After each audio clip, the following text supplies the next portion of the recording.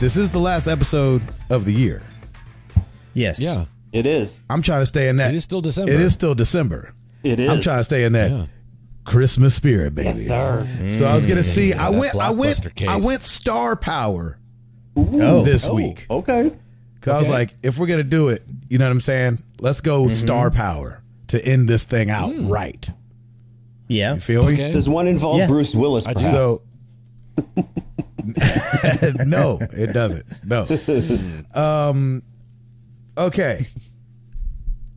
Y'all help me decide. Absolutely. Yes. Okay. Cool. Yeah, of course.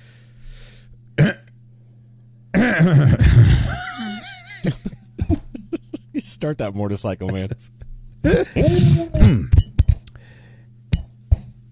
Oh, somebody's mic just fell. Gee, I wonder whose. All right. Poor Tim had to duct tape it together over know, there, right? man. I get it. You should just talk to us through your AirPods and called it a day. Oh, right. All right, here we go. In Depression era New England, Oh, good. miserable businessman Benedict Slade receives a long overdue attitude adjustment on Christmas Eve when he is visited by three ghostly figures who resemble three of the people whose possessions he had seized to collect on unpaid loans. Assuming the roles of the ghosts of Christmas past, present, and future from Charles Dickens' classic story, they force him to face the consequences of his skinflint ways, and he becomes a caring, generous man. Spoiler alert. Yeah, exactly. I like that guy's name, Slade. Yeah, What's his first name is Brockman. Benedict Slade. That's a Ooh. great Yes. name. Yeah. 1979's featuring Henry Winkler. Or Is he the Benedict? Fonz. He's Benedict Slade. An American Christmas Carol. Wow. Okay. Wow. See?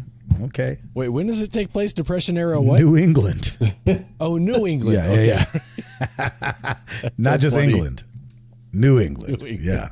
An American. Yeah, it's an American Christmas American Carol. Christmas. Yeah, yeah. America. All It's an right. American Okay. Christmas All right. Carol. I like how you went for star power. and Yeah, pulled Henry out Winkler is the I mean, stuff you- how much bigger do you get than the Fonz? You know what I'm saying? He's the Fonz, for goodness sake. He can start a jukebox just by hitting it. Look, I can see the shark from here. Yeah. I'm just saying. The man was a modern day Moses. You know what I'm saying? He just hit stuff and things Yeah. happened. That's true. All right. This one doesn't have as big of a synopsis. Okay. What in the world? Boyd Mitchler and his family must spend Christmas with his estranged family of misfits. Upon realizing that he left all his son's gifts at home, he hits the road with his dad in an attempt to make the 8-hour round trip before sunrise. Oh. 2014's featuring Joel McHale and Robin Williams. Oh. What? Oh, Okay. okay. A Merry Friggin' Christmas. So I was definitely going with the first one because I'm a sucker for the Christmas Carol. So anything that's like a deviation of that, I'm going to at least give it a shot. But you mentioned Robin Williams. Robin And Williams. Joel McHale. And that's Yeah. not going to be defeated. I'm saying Yeah. Joel that's the Fonz against the genie and the lamp. That's right. You know what I'm Right. saying?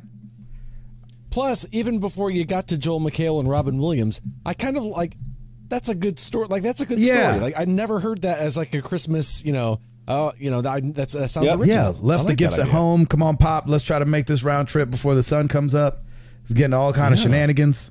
Let's do it. And I mean, Robin Williams. Yeah. Yeah. Done. Yeah. Okay. We're going with a that Merry Friggin' Christmas. Merry freaking Christmas. Exactly. All right. Sorry, an American Christmas Carol. Next time, Fonzie. Thank you, guys.